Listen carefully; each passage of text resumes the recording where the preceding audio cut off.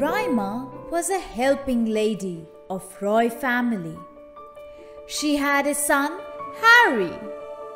Roy's had a son too, Tim. He went to school every day. When he came back, he played with Harry a lot. One fine day, when Tim returned, he could not find Harry. So he went to Raima and asked her, "Where is Harry, Auntie Raima?"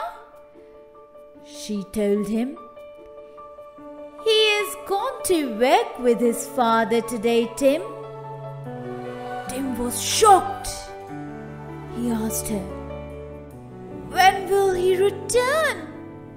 Raima, with a very sad face, informed Tim, "He might not come here anymore, Tim. He needs to learn how to work like his father." This made Tim very upset that he could not play with his friend anymore. Next day, when he reached school, he saw Harry was working on a new construction site next to his school. He ran to meet him. Harry was very happy to see him, but was scared of the boss. Harry told him, "I get money every day. My father gets it separately and I get it too, Tim. I love to work." Tim was very excited to see that. Then he saw across the road there was a tea stall where a little boy of his age was working. Tim gave it a lot of thought. Next morning, he got ready, but not for school. Raima asked him, "Where are you going, Tim?" He replied, "To work with Harry." This made Raima worried, so she informed Tim's mother. Tim's mother called Tim and asked him, "Where are you going, my child?"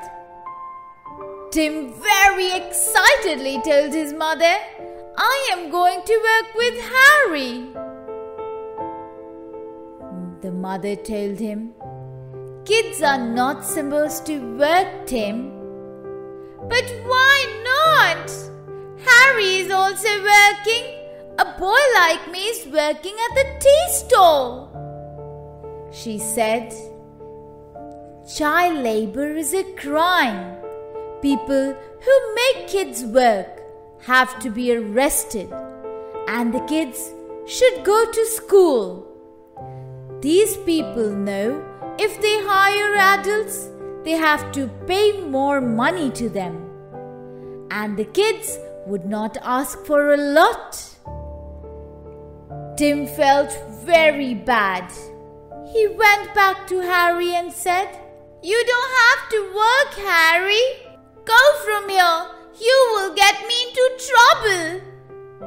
Tim was very upset, but he returned home and informed his mother about the situation Harry was in. The mother called on the child service and informed them about Harry and the little boy on the tea stall and said, "Harry and the boy are supposed to go to school." From then onwards, those two kids never worked and went to school. Always make sure to not encourage child labor around you. Everyone has a right to study.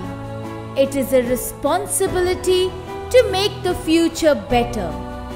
An uneducated person will never be able to understand the world better, as an educated person has a wider vision towards everything in and around the world.